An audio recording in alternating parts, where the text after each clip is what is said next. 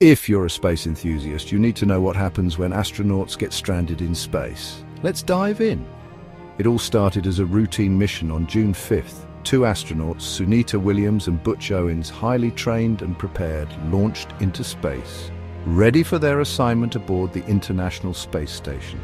The world watched in awe as they left Earth's atmosphere in Boeing's new Starline crew capsule, embarking on a journey that was supposed to be a week-long test voyage on the ISS. But then, the unthinkable happened. A serious technical malfunction left them stranded, unable to return home as planned. Their one-week mission turned into nearly a year in space, testing the limits of human endurance. NASA and international space agencies scrambled to find solutions, working around the clock to bring them home safely. After months of uncertainty, a rescue mission was launched. Engineers devised a plan to bring them home using an uncrewed spacecraft, carefully calculating every detail to ensure their safe return. Finally, the day arrived. Touchdown. The world held its breath as the capsule parachuted safely into the ocean.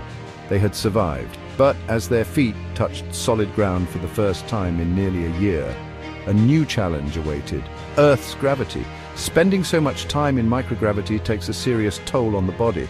The astronauts faced muscle and bone loss. Without gravity, their muscles and bones weakened. They now need months of rehabilitation to regain their strength. Balance issues. Their inner ears, which help with balance, have adjusted to weightlessness. Now even standing is a challenge. Vision changes. The lack of gravity increased pressure in their eyes, leading to potential long-term vision problems.